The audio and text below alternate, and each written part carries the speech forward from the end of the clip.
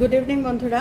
কালকে কালকে বা তার আগের দিন মনে হয় কালকেই আমি কয়েকটা পয়েন্টস তোমাদের শেয়ার করেছি। তো বলেছিলাম বাকি কয়েকটা পয়েন্ট আরও 4-5টা পয়েন্ট তোমাদের আরও বলে দেবো আমি। তো এগুলো যদি প্র্যাকটিস করি আমরা কিন্তু এখন সত্যি কথা জীবনের যে রিদম না, জীবনের একটা নিজস্ব একটা কজের একটা রিদম থাকে, আমরা বুঝতে পারি না, ওই রিদমের বাইরে চলে যাই মাঝে মাঝে। তার জন্য আমাদের জীবনে এত দুঃখ, এত কষ্ট, এত অভিমান, এত অভিযোগ। তো ঠিক যেরকম সাইকেল রিক্সার চাকা কী জানি বলে, সাইকেল রিক্সার চেন পড়ে গেলে সাইকেল রিক্সাটা এমনি হয়তো চলছে চলছে চলছে সবই বাকিটা ঠিক আছে, কিন্তু সাইকেল রিক্সার এগোবে না যদি চেনটা পড়ে যায়, রিদমের বাইরে চলে গেলে। আমাদেরও ঠিক তাই, আমাদের জীবনগুলো মানে এমন হয়ে যায় না, লাইফ কন্ডিশন বলে এগুলোকে, মানে এমন হয়ে যায় যে কোথাও একটা আমরা আউট অফ দি রিদম চলে যাই, যার ফলে আমাদের কিছুই ভালো লাগে না। না আমাদের ইউটিউবের কথাই আমি বলছি, না আমাদের ভালো লাগে ভিডিও দিতে, না ভালো লাগে মানুষের সাথে একটা ভালো করে কথা বলতে, না ভালো লাগে, বিরক্তি লাগে সব সময়। জীবনটা যেন মনে হয় একদম কি বলবো, মানে বিচ্ছিরি হয়ে থাকে জীবনটা। তো সেরম হওয়ার থাকলে আমার তো সত্যি কথা শুয়ে থাকার কথা। মানে আমার জীবনে, আমি তোমাদের আগেও বলেছি আমার জীবনের সমস্যা কিছু কিছু বলেওছি তোমাদের, ভেবেছিলাম বলবো না কিন্তু বলেছি, কেননা মানুষ কিন্তু বোঝেন না, না উপর থেকে ভাবে মহিলা সবসময় হাসে, ভদ্রমহিলার বোধহয় জীবনে কোনো সমস্যা নেই। আমার সমস্যা হচ্ছে কিলো কিলো কিলো কিলো সমস্যা। তারপরে শরীরের কথাও তোমাদের মাঝে মাঝে বলেছি। তো যাই হোক, সেটাই বলছি যে লাইফ কন্ডিশনটা আমাদের যদি ঠিক থাকে ওটাই হচ্ছে আমাদের আসল, আমরা যে লাইফে আমরা যে রিদমে রয়েছি সেটাই তার প্রমাণ। তো সেটার জন্য এই পয়েন্টসগুলো যদি আমরা নিত্যদিন আমরা যদি মেনে মেনে চলি, তাহলে কিন্তু মোটামুটি হাজার সমস্যার মধ্যেও না ওই লাইফ কন্ডিশন ঠিক থাকে। যেন মনে হয় যে মানে কিছু কিছু হয় না যে অনেকে সব কিছু আছে কিন্তু তাও লাইফটা গ্লুমি একটা লাগে, আর কারুর কারুর দেখবে আছে যে কিছুই নেই, হয়তো এত সমস্যা, তার মধ্যেও বাঁচার ইচ্ছে, স্বপ্ন আছে। তো স্বপ্ন নিয়ে বলছি আজকের দুনিয়ায় বেশ কতগুলো মানুষকে আজকে আমি আজকের দিনের কথা বলছি, তোমাদের বলেছি না প্রচুর মানুষের সাথে মিট করতে হয় আমাদের এই পড়াশোনায় সেই জন্য। তো অদ্ভুত লাগে ভাবলে যে মানুষ, আমরা এতটা বয়স হয়ে গেছে আমরা এখনও স্বপ্নে বাঁচি। আমি তো সবসময় বলি আমি যদি স্বপ্ন দেখা বন্ধ করে দিই, আমি জানি না আমি কী করে, মানে জীবনে এত সমস্যা থাকা সত্ত্বেও আমি আজও স্বপ্ন দেখি। কিন্তু বেশিরভাগ মানুষ যদি হঠাৎ করে জিজ্ঞেস করি তোমার স্বপ্ন কি, ভুলে গেছে মানুষ স্বপ্ন দেখতে। কী নিয়ে বাঁচবে মানুষ, শুকনো হয়ে গেছে মানুষ, মানে যেন মনে হচ্ছে মেশিনটা বহুদিন অয়েলিং, মানে ওই বলতে গেলে বলবে যে আমাদের জীবনে এত দুঃখ, এত গতে বাঁধা একটা জীবন, এই আমার জীবনের আর কি আছে, জীবনের শেষ দিন অবধি স্বপ্ন দেখা যায়। একটা গল্প তোমাদের বলেছিলাম না, দুজন রোগীর কথা, পিছন দিকে আছে একজন, দুজন রোগীই ছিল মৃত্যুশয্যায়, ট্রিটমেন্ট একজনের কাজ করলো আরেকজনের কাজ করলো না, সবটাই ওই লাইফ কন্ডিশন। তো যাই হোক, আমার ইচ্ছা আছে আগামীকাল হ্যাশট্যাগ আমরা সকলের এটা টপিক হবে। আমি আমার আজকের এই ভিডিওটাতেই আমি সকলকে, যারা যারা আমার ভিডিও দেখো বা আমায় চেনো, আমি প্রত্যেককে বলবো তোমরা এগিয়ে আসো, তোমরা তোমাদের স্বপ্নের কথা বলো, দরকার নেই আমার নাম নেওয়ার, রঞ্জনা সেনগুপ্ত এর মধ্যে নেই। আমার উদ্দেশ্য একটাই যে তোমরা আবার স্বপ্ন দেখো, নতুন করে বাঁচো, নিজেদের জন্য স্বপ্ন দেখো। ছেলে মেয়ের জন্য তো সকলে স্বপ্ন দেখে, নিজেদের জন্য দেখো ভালো ভালো স্বপ্ন, যেটা তোমার স্বপ্ন দেখে আরেকটা মানুষ শিখবে। তো এখানে আমি নেই যে আমি এটা বলেছি বা এরকম কিচ্ছু না, আমি জাস্ট একটা কি বলবো, একটা স্পুলিঙ্গ, মানে আমার নাম নেওয়ার দরকার নেই, আমি বলেছি দরকার নেই বলার। তোমরা নিজেদের চ্যানেল থেকে বলো, যখন দেখবো না সব চ্যানেলগুলোতে সবাই সবার স্বপ্নের কথা বলছে না, তখন মনে হবে যে আরও 2 দিন বাঁচি, আরও সুন্দর ভালো ভালো পড়াশোনা করি, আরও এরকম বিলিয়ে দিই তোমাদের মধ্যে, যাতে কত ছোট ছোট ছেলেমেয়েরা, সত্যি আজকের কথাই আমি বলছি, বয়স্কদের একটু যারা সিনিয়র আমাদের মতো, আমি তাদের কথা বলছি না, ছোট ছোট ছেলেপুলেরা স্বপ্ন দেখতে ভুলে গেছে। তারা কি নিয়ে বাঁচবে, পৃথিবীটা একদম শুকিয়ে গেছে, পৃথিবীটা শুকনো হয়ে যাচ্ছে। তো যাই হোক, একটা অনুরোধ রইল তোমাদের, যদি আমার মনে হয় আমার কথা, আমি কখনো এই কথা বলি না, কি জানি তোমরা আমারটা দেখবে, বলবে কি না আরও না, আমার খুব বিশ্বাস তোমরা দেখবে এবং বলবে। তবে অবশ্যই আমার এতে কোনো ইয়ে নেই, মানে আমি বলেছি বা এরকম কিচ্ছু নেই। আমার নামও উচ্চারণও করো না তোমরা তোমাদের চ্যানেল থেকে শুধু স্বপ্নের কথা বলো, যে কটা স্বপ্ন তোমরা, কতগুলো স্বপ্নে বেঁচে আছো, এবং তোমরা মিলিয়ে নিও আমার কথা। স্বপ্ন যদি দেখো, জীবন পাল্টাতে শুরু করবে, যার যেখানে যেরম অবস্থাতেই আছো না কেন, জীবন বদলাবে। তো যাই হোক, আজকে তোমাদের আমি কয়েকটা টপিক বলে দিই। প্রথম বলেছিলাম গতকালে কবিতার খেলাঘর ওর চ্যানেলটির নাম। তো ও বোধহয় ওই আমার কমেন্টে দেখেছে, আমি উত্তর দেওয়া হয়নি, ও কমেন্টে পয়েন্টসগুলো দিয়ে দিয়েছে। তাও 1 নম্বর হচ্ছে প্রোটেক্ট লাইফ, 2 নম্বর হচ্ছে প্র্যাকটিস জেনারসিটি বা যেটাকে বলে উদারতা, তারপরে হচ্ছে support the relationship of others, তারপরে হচ্ছে স্পিক ক্লিয়ারলি অ্যান্ড অনেস্টলি। এই 4টে বলেছিলাম। আজকে তার পরেরটা বলছি, 5 নম্বর, স্পিক জেন্টলি। বলছে এমন করে কথা বলো যেটা মানুষের, মানে ভাবো না একটা রেডিওর আওয়াজটা, যা যদি আমি খুব, এটা তো রেডিও ওয়েভস না, আমরা যে কথা বলছি একজন আরেকজনের কথা কানে যাচ্ছে, ওয়েভস এগুলো, স্পন্দন, খুব যদি বাড়িয়ে রাখি, খুব লাউড করে রাখি, আমি জানি না তোমাদের কীরম লাগে, আমার তো কষ্ট হয় খুব যদি টিভির সাউন্ড হয়। আমার অবশ্য একটা মাথায় একটা ব্যায়ামও আছে, আমি তোমাদের বলেছিলাম, কিন্তু আমি রিসেন্টলি একজন সাইকো কিলার, মানে মারাত্মক একজন, সত্যি ঘটনা, পরে কোনো সময় বলবো, ওর জীবন পড়ছিলাম, দেখছিলাম ওর ছোটোবেলায় মা খুব উদ্ধত, তোমরা পরে যখন গল্পটা বলবো কোনো সময় অদ্ভুত লাগবে। মা ছিলেন ভীষণ উদ্ধত একজন মহিলা এবং চিৎকার করে করে কথা বলতেন, ওটা বাচ্চাটা নিতে পারতো না। ওই মানে মা সবার সঙ্গেই ওভাবে কথা বলতেন, ওর সঙ্গে, ওর বাবার সাথে, ওর দিদির সাথে, এক দিদি ছিল, ছোট থেকে মাকে বলতে পারতো না, সাহস ছিল না। ওটা জমতে না পরবর্তীকালে এমন হয়েছিল, কেউ যদি চিৎকার করে কথা বলতো তাকেই ও অ্যাটাক করতো, ওর ভিতরে এমন জমে গেছিল। ভাবো, আমরা এই কথাগুলো কিন্তু আমরা মানে কানে নিই না, যে কার কি ভিতরে আমরা তো জানি না কার কি পোটেনশিয়াল। তো এটাও হচ্ছে একটা মারাত্মক কজ, যে স্পিক জেন্টলি। সাধারণ কথাই, আমারই খুব চেনা মানুষ এমন চিৎকার করে বলে না, মনে হয় যেন ঝগড়া করছে, কিন্তু বিশ্বাস করো সাধারণ কথা। পরে প্রথম ভাবতাম যে কি জানি এরকম ঝগড়া করছে কেন, এরকম চিৎকার করে করে কেন কথা বলছে, কিন্তু পরে যখন শুনতাম দেখতাম না, ঝগড়া করছে না, ও নর্মাল কথাই ওভাবে বলছে। ওর মানে ওর স্পিচটা না, মানে ওর কথার যে তানপুরা বাঁধে না, ওরকম জীবনটাকেও না বেঁধে রাখতে হয়। নর্মাল কথা, সেই গলার শির ফুলিয়ে, নাকের এইগুলো সব বড় বড় হয়ে যায়, চোখ বড় বড় হয়ে যায়। বাবা, আমার তো সত্যি এখন এতটা বয়স হয়ে গেছে, এরমভাবে যখন কেউ কথা বলে না আমার ভয় লাগে। মানে ঠান্ডা, সুস্থির, সুন্দর, ওইটাই হচ্ছে যে স্পিক জেন্টলি, যে কথাটাই বলবে খুব সুন্দর করে। এটা একটা বুধার ভার্চু। হ্যাঁ, বলছে অনেক রোগ এতে কমে যায়, এবং আশেপাশের মানুষ, তোমার ওই ঠান্ডা যে উপস্থিতিটা অনেককে শান্তি দেয় সেটা। তো এটা হয়ে গেল আরেকটা 5 নম্বর। তারপরেরটা হচ্ছে স্পিক মিনিংফুলি। মারাত্মক এগুলো কথাগুলো, হয়তো আমরা প্রত্যেকে জানি। বলবে আর রঞ্জনা মাসি আর কি নতুন বলছে, হয়তো নতুন বলছি না, কিন্তু প্র্যাকটিস করার কথা বলছি, নতুন কিছু বলছি না। বুধাস ভার্চুগুলো বলছি প্র্যাকটিস করা।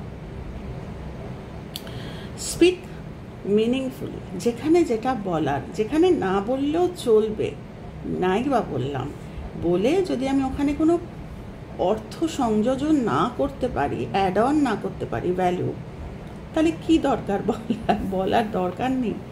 তো বলছে স্পিক মিনিংফুলি, বলছে এটা আমাদের কজ অ্যান্ড এফেক্ট একটা মারাত্মক কথা, যে 9 বার ভেবে 10 বারের বার কথা বলো। তার জন্য কথা কম বলাটা খুব দরকার। মানে এগুলো সব প্র্যাকটিসের, এগুলো তো এক দিনে হয় না। চিন্তা ভাবনা, তাতে কি হবে, তোমার স্পিক মিনিংফুলি, তুমি যখন কথা বলবে তখন মানুষ অ্যাটলিস্ট সে যে এর আগের পয়েন্টটা, যে খুব লাউড, যে চিৎকার করে 10টা কথা বলছে, আজে বাজে কথা বলছে, যার কোনো মানে নেই, এখানে না বললেও চলে, সে রেসপেক্ট ওয়ার্দি থাকছে না।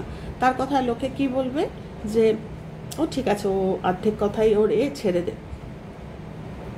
তো বলছে ডিগনিটি অফ লাইফ, তোমার নিজের লাইফটাকে যে তুমি একটা ডিগনিটি ক্যারি করছো, সেটার জন্য এই পরের ইয়েটা, প্রথমটা হচ্ছে স্পিক জেন্টলি আর স্পিক মিনিংফুলি। যখন যেটা তোমার মনে হবে যে হ্যাঁ আমার এখানে ঢোকা উচিত, আমার একটা কিছু বলা উচিত, তখন বলো।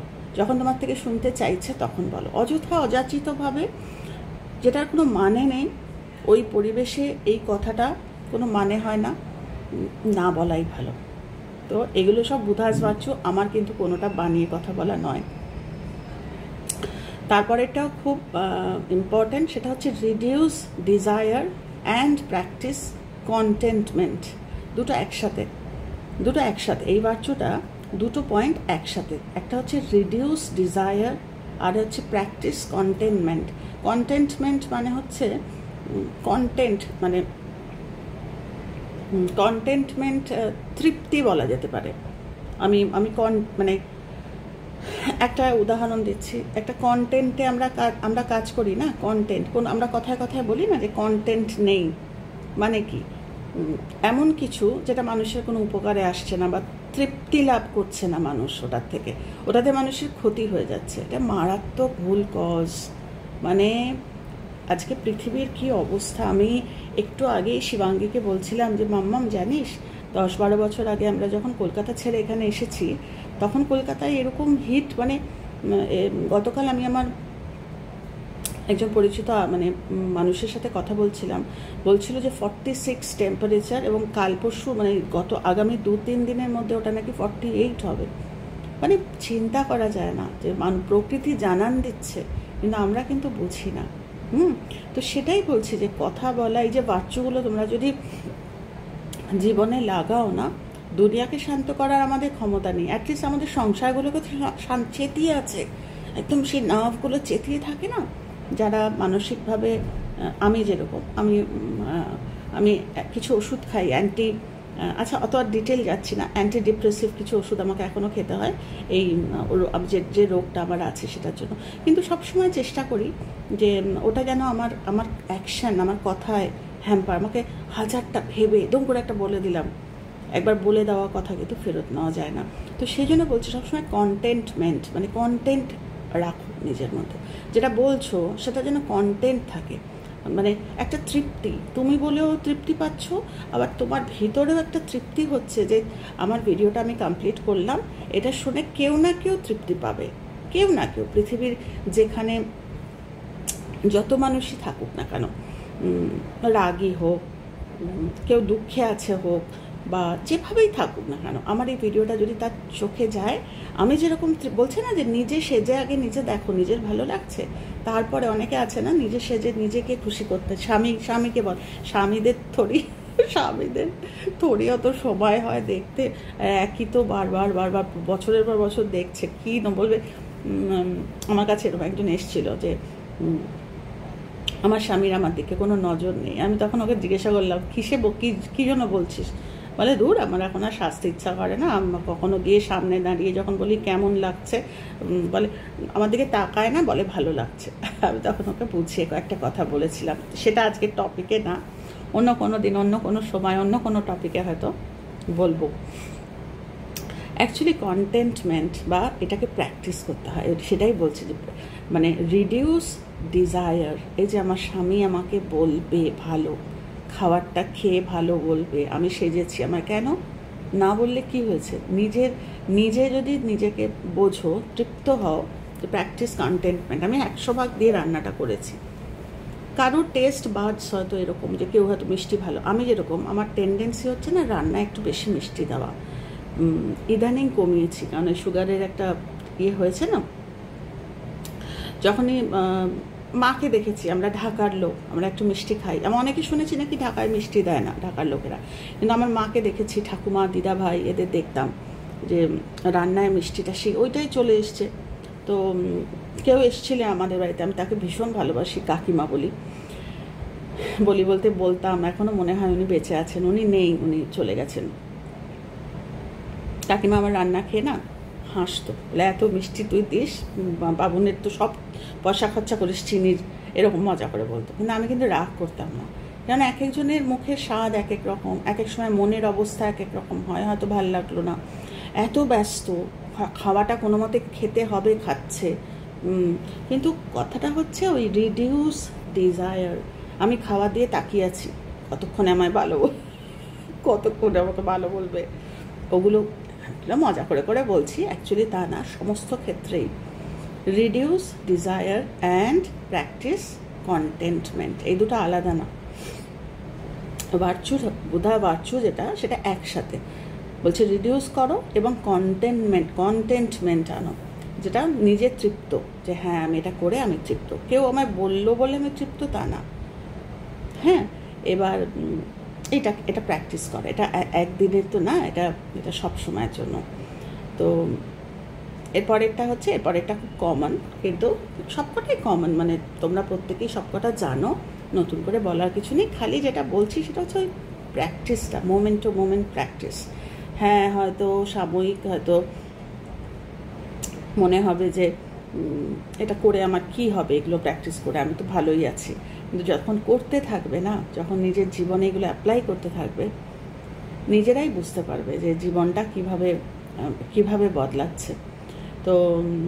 তো কি বললাম আজকে? প্রথমে বললাম স্পিক জেন্টলি, স্পিক মিনিংফুলি, তারপরে বললাম reduce desire and practice contentment, তারপরেরটা হচ্ছে প্র্যাকটিস লাভিং অ্যান্ড কাইন্ডনেস।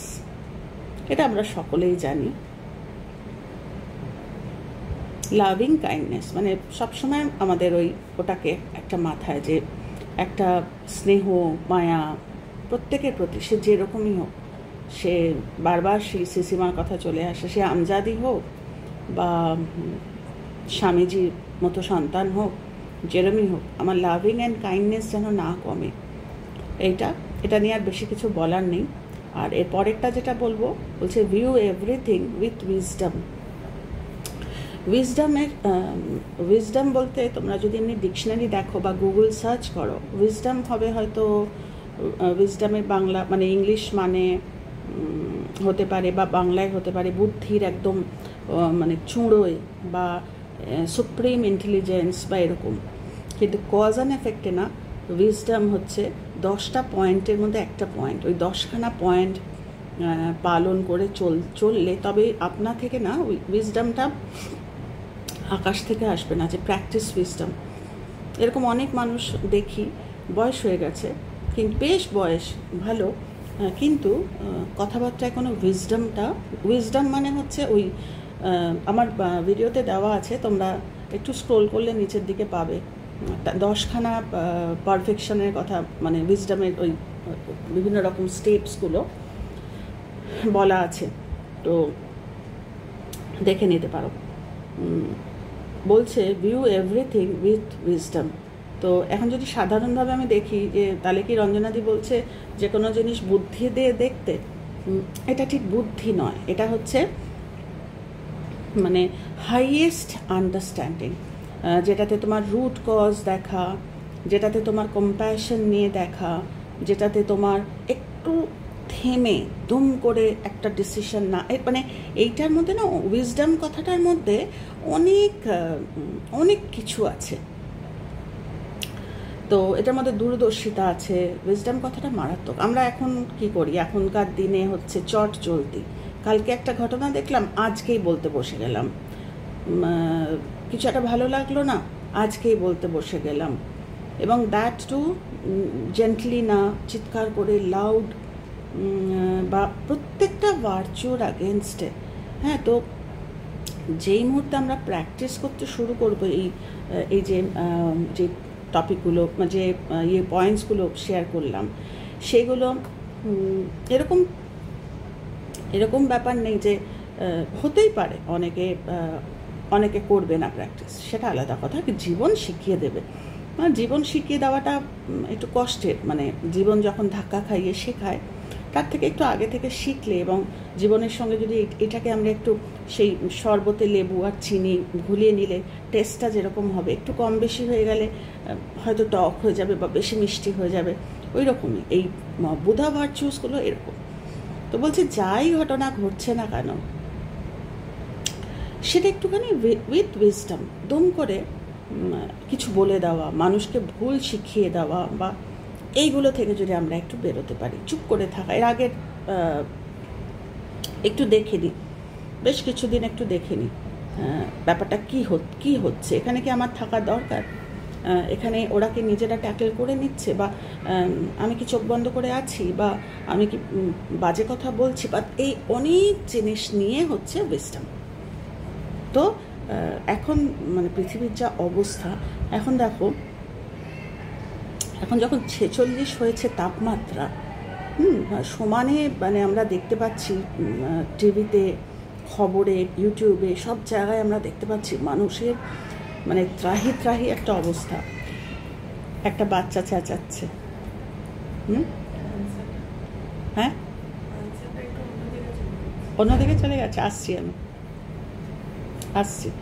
তো সেটাই বলছি যে সেরকম যখন ওইরকম দাপটে একটা গরম, তখন কি বলতে পারবো যে না আমি তো কিছু ভুল করিনি, তাহলে কেন আমি কষ্ট পাচ্ছি? তো ওটাই হচ্ছে মারাত্মক, যে হয়তো অপরে করছে, আমি হয়তো করছি না, হ্যাঁ, কিন্তু আমি তো তাদের শেখাচ্ছিও না, আমি যেটা শিখেছি আমি তাদের শেখাচ্ছিও না। তাতে কী হবে, ভুলটা যেরকম হলে সবাই শাস্তি পাবো, আবার যখন ঠিক হবে তখন কিন্তু আমরা সবাই ভালো থাকবো। বৃষ্টি নামলে কি আলাদা করে আমি ভালো করেছি বলে আমার মাথায় বৃষ্টি পড়বে? তা তো না।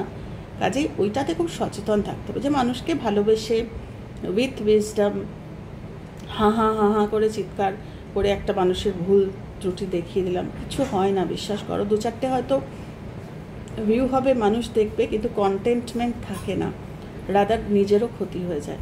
তো যাই হোক, এই কটা পয়েন্ট তোমাদের সাথে শেয়ার করলাম। তো যারা কবিতা লিখছে বা পয়েন্টস লিখছিস, লিখে তাহলে ইয়েতে দিয়ে দিস, আর প্র্যাকটিস করো, সুন্দর করে প্র্যাকটিস করো, জীবন বদলাতে বাধ্য। চলো, ভালো থেকো, টাটা।